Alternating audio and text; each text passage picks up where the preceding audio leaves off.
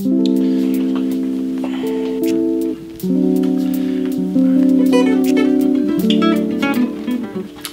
guys, welcome back to my YouTube channel. Today we are going to be talking about another Alvarez guitar. Yes, Alvarez. Hope you enjoy it. Here we go.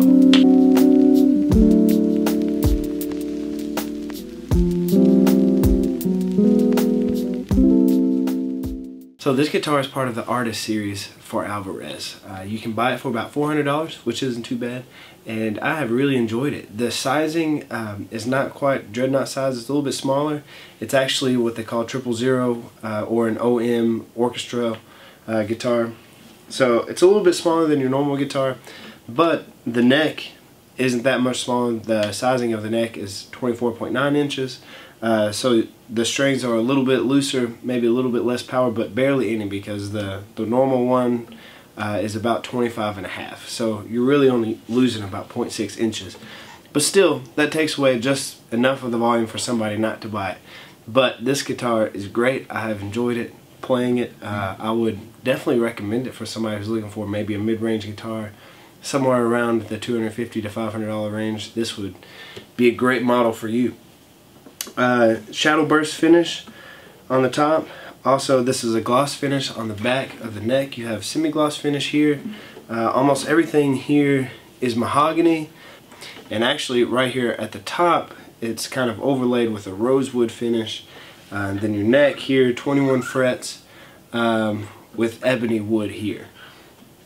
So again, I love how Alvarez makes these necks semi-gloss. Your hand just slides so much smoother whenever it's kind of glossy like the rest of it. Your hand just kind of sticks.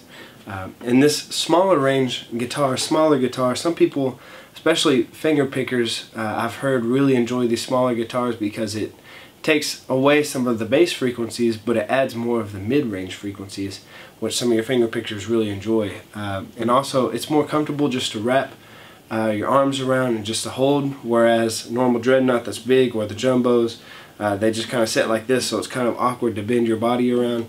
These ones just kind of comfortable to hold. So I would definitely recommend this guitar. As far as the bracing, you have a forward shifted scallop X bracing.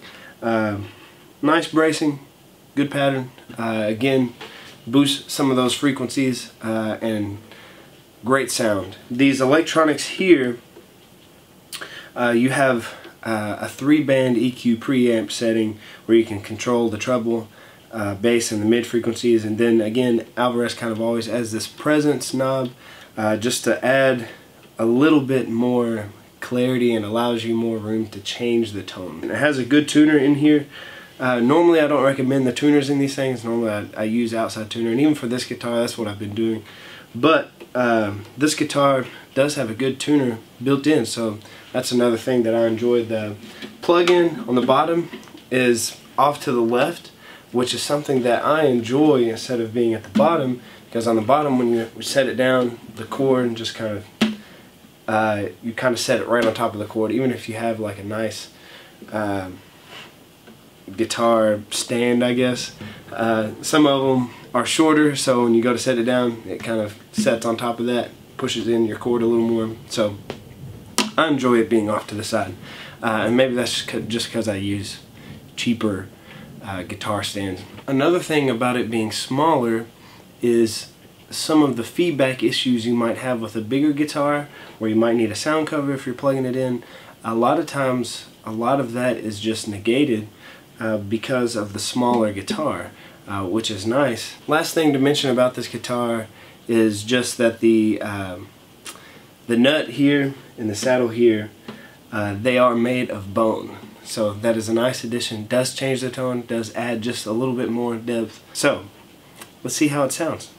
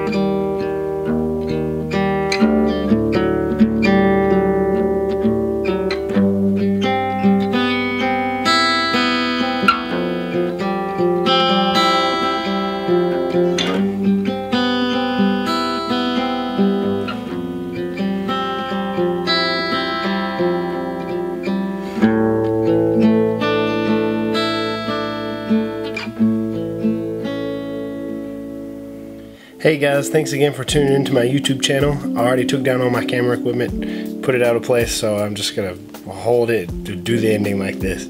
Hope you enjoyed the guitar, and if you want to buy it, awesome, go buy it. And thanks for tuning in. Subscribe, and I'll see you later.